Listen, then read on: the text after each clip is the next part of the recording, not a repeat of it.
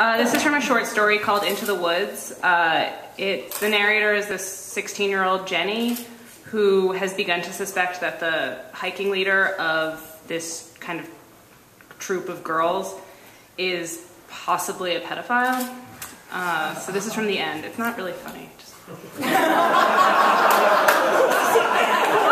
I'm scared right now.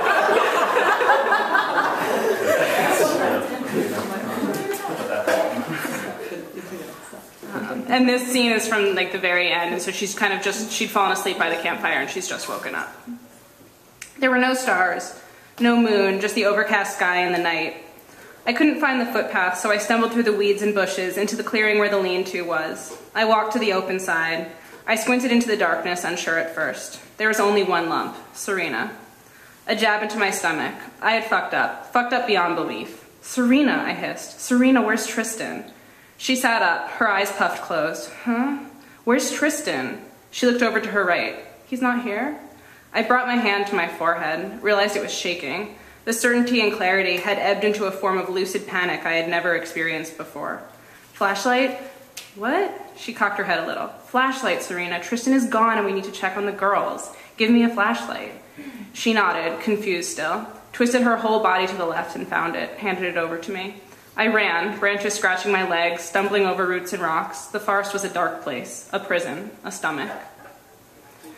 Instead of being in a line like last night, the girls had huddled together in a circle, all of their bodies forming the spokes of a wheel.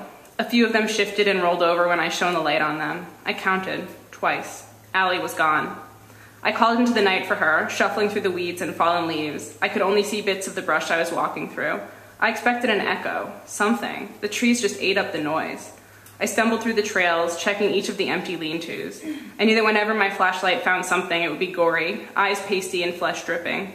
I switched to a whisper, as if someone else would hear me. Allison. I stumbled back to the lean-to with Serena. She'd gotten dressed and hopped out. She was waiting for me. The trees rattled. You're freaking me out. Stop raving like an asshole and tell me what's going on. Tristan and Allie are gone, I hissed. How could you have let this happen? What? He's taken her, and I couldn't finish the sentence. What are you even saying? You haven't noticed the way he is with the girls? He's all over them. She stepped back. What is wrong with you? Me? You get jealous that some guy is into me instead of you, so you just make up some sort of bullshit to get him fired? My mouth dropped open. I started crying, out of sheer confusion and frustration. I have to go check, I said, moving away. Maybe I'd missed a lean-to. There were the outhouses. There were the woods. I'd never find her. Allie, I called out again. I shone my flashlight into another empty lean-to. Something gleamed. I yelped and forced myself to hold my hand steady. The gleam lumbered across the floor of the hut. A rat. I found the trail to the outhouses. Dimly, behind me, I could hear rustles, voices. I'd woken the girls. Esther's words echoed back to me, and I felt like I was floating out above the forest, way, way out, the vantage point of the universe, looking into this immense darkness and seeing only this useless little speck of light. As I moved from the trees into the clearing, a gust of wind pushed hard against my skin. I nearly stopped breathing. There was someone standing next to the outhouse. I ran until I was next to him, practically barreling him over. Get away from her. Whoa, what? He was wearing a fleece hat that made him look old, like his skin was too loose for his face. He looked at me and his face darkened. I gave him my best disgusted look. Allie, are you in there? Are you okay? I called into the door. I'm fine, go away, came the voice back. This surprised me. Tristan took me by my elbow and tugged me away. Don't touch me, I screeched, jerking away and smacking at him like we were having a slap fight. Whoa, okay, God. He held his hands up in surrender, lowered his voice. She came to wake me up. I guess she wet the bed. She was really embarrassed and didn't want you guys to know. Why would she tell you? It happens all the time. The kids are afraid to go to the outhouse alone in the middle of the night, and it happens. What happened to you? Did you fall? I looked down at my legs, covered in scrapes and scratches. They didn't sting. Could Allie really have chosen to wake Tristan instead of me or Serena? I know what I saw, I said. I drew myself up the way Serena did when the girls wouldn't get out of the pool and we had to get to the big barn for the next activity. Her voice got low instead of loud then. It scared the crap out of the girls. You stay the hell away from these girls. He looked like he was holding back a laugh. Excuse me, he said. A swirl of wind blew my hair over my face and I pushed it away. That was when I realized what I must look like to him, what Serena and I looked like to him all along, like little kids.